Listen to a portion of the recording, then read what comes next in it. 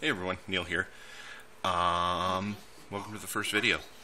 I had previously recorded some of these, but the audio didn't come out right, and I wasn't satisfied with them, so I'm doing some re-recording, and we're going to get started with our 1.8.9 Minecraft modding. Now, this is a pretty straightforward episode, and honestly there's a bazillion episodes out there, so I'm going to kind of keep this one short and sweet. Really what we're going to talk about is the editor that we're going to use. We're going to go to Minecraft Forge. We're going to get the files that we need to set up our workspace. We're going to talk a little bit about Java. So, without further ado, pull up our little browser here. Navigate to files.minecraftforge.net. You're going to want to come down to latest or recommended. It's up to you. I've been using the latest simply so that way I can see all of the individual functions and stuff like that that they've made progress on. It might be a little buggy. That's okay. If we run into bugs, we'll do some Googles. We'll figure it out as we go along. So go ahead and download one of those. I've actually, as you can see, I've already downloaded it, and I've moved it to the folder where I'm going to be basing all of my work out of. And I've got it right here. So we'll come back to that in a second. Next thing we want to do a Google search for JDK, and we're going to want to pretty much just click the top link here where it says Java SE, and we're going to want to look for the JDK right here. So we can actually just go to that. We can download it. I'm running a 64-bit operating system. Click Accept License Agreement. You can download the file right here. I've already done it. I'm up, I'm running, I'm ready to go. Once you have that installed, you may need to go and check to make sure that your environment variables are set up. I'm on Windows 10. This should work on Windows 8. What I'm going to do is go to Control Panel, and then from there I'm going to go to System. Right here, you can see under system type whether it's 32-bit or 64-bit. Download the appropriate one. I'm going to go into Advanced System Settings. From there, I can click on Environment Variables, and then I can see the system variables that I have. Here, you'll see my Java home path, and there's a path down here as well. I don't know if Java shows up in here. It doesn't for me, so I don't have any troubles. If you do run into troubles, just comment below and we'll work through it. Sweet. So we'll get rid of that. And we'll get rid of that.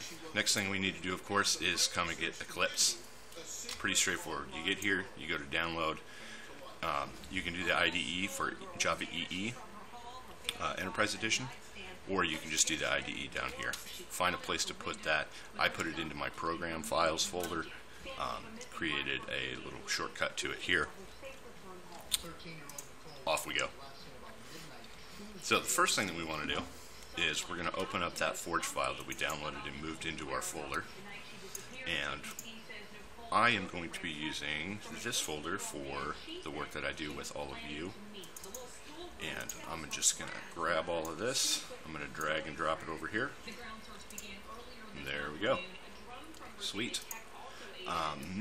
What we want to do next is we can hold down Shift and right click in here, and you'll give us an option to open a command window here. So we'll go ahead and do that. Next thing that we're going to do is we're going to type in Gradle W setup, capital D, decomp, capital W, workspace, and then Eclipse, lowercase. And we're going to let that run. And as you kind of look in the background here, what you're going to see is you're going to see some folders start populating in this folder right here. And really what's happening is Gradle's going out. It's grabbing all of the Minecraft source, the stuff that we need to set up our environment, get everything going. You'll see that mine has some stuff that says that it's skipped, and that's because I have multiple folders back here.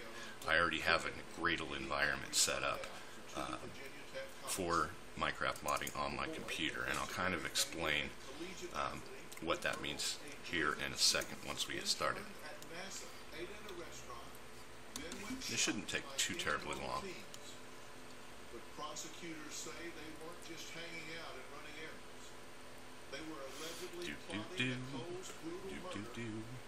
Feel free to skip ahead if you want to while we're waiting for this to get while we're waiting for this to get rolling. Big stretch.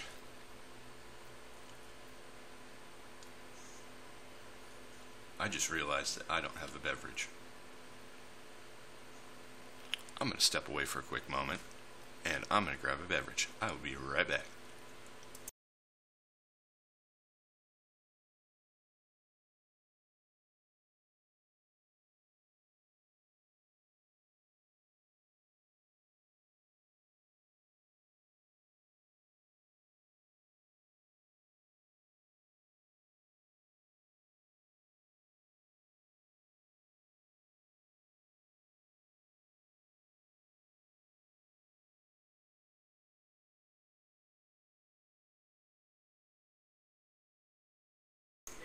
There we go. Nice, cool, refreshing cherry Pepsi.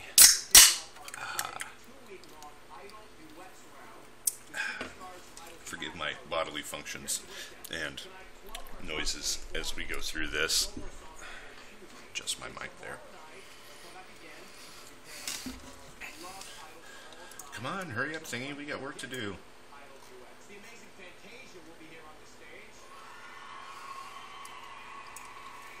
Working.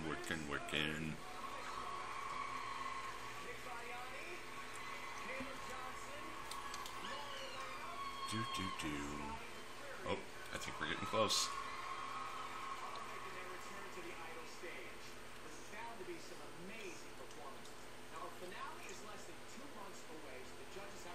Sweet deal. So, we're done there. You should already have your development environment downloaded. I'm going to go ahead and open mine up right now, and I'm going to navigate to the folder that I want, which is production, and then Eclipse. We're going to open that up. Sweet.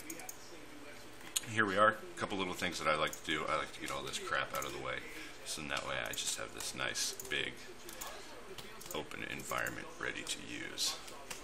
There we go. Cool. Alright, so there's a couple other things. This is where folks normally stop. Hey, you've got your environment downloaded, your workspace, everything set up, everything ready to go, you're ready to start modding. This is where they stop.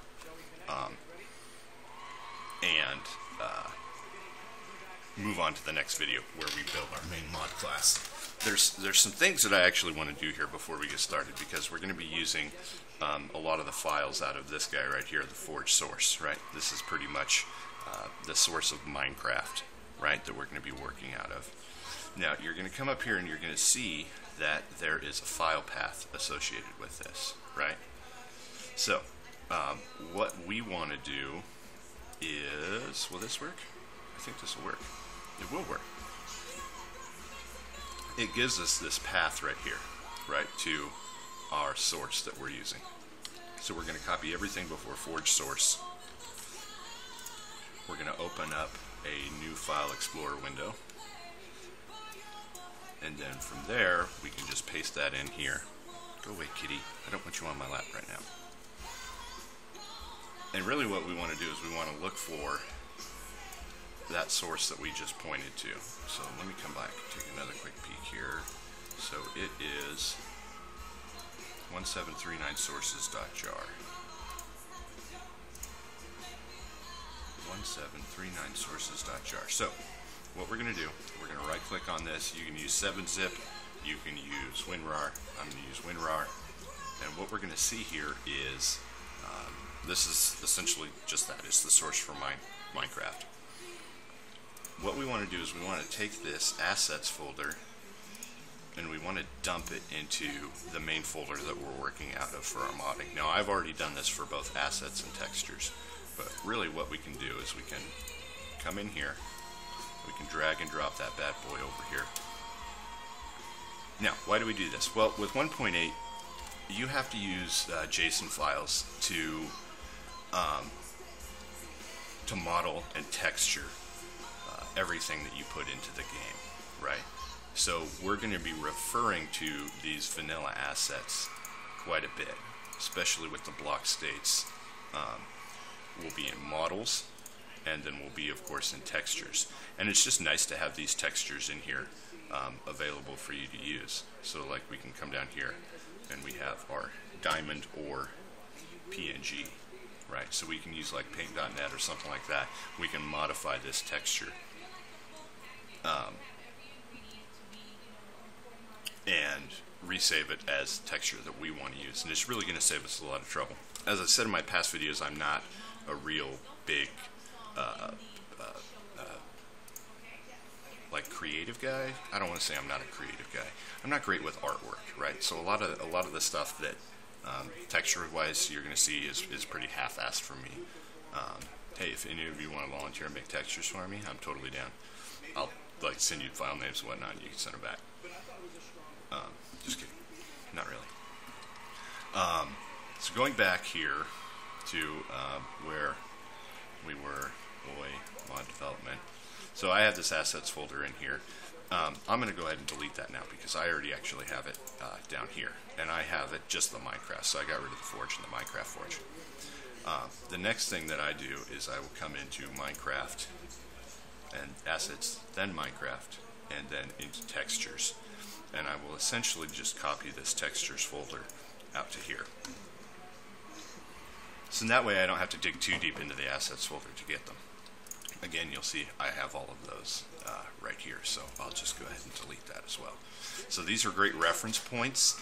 I always say, you know, we need a JSON file for an ore. Why don't we just come in to the JSON file that we have in here for diamond ore and make it as we need it, right? We can just come in here and we can put in our mod ID, which I'll cover this later, and then we can just have nickel ore, and then we'll save that as the JSON file in our own resources directory under block states, and we're good to go. So saves us quite a bit of trouble with that. So that pretty much wraps it up for this video. We're going to come back, we're going to check out how to build this mod class and start getting everything set up. So I will see you then.